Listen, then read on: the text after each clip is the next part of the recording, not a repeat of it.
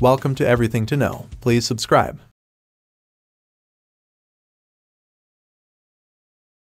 The serial killer's 175-year-old head in a jar. He was considered by many to be Portugal's first serial killer.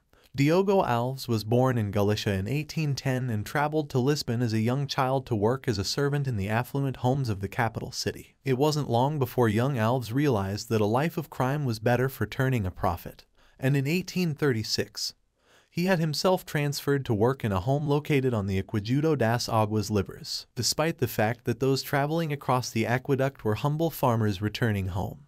Alves would lie in wait for them at nightfall, when he would rob them of their earnings. Afterward, Alves would throw them over the edge of the 213 feet tall structure, sending them falling to their deaths. Between 1836 and 1839, he repeated this process some 70 times. Local police initially attributed the deaths to copycat suicides, which led to a temporary closure of the bridge. Alves then formed a group of bandits before they were caught while killing 4 people inside the home of a local doctor, and Alves was arrested and sentenced to death by hanging. But it's what happened next that makes this one of history's most interesting stories. Scientists at the time wanted to study Alves' head to determine the origin of his murderous nature. For this reason, they had his head removed from his dead body and preserved in a jar for study, where it has remained ever since. This severed head now sits in the University of Lisbon's Faculty of Medicine, where students can experience this chilling reminder of a horrifying man. Thank you for watching. Don't forget to subscribe.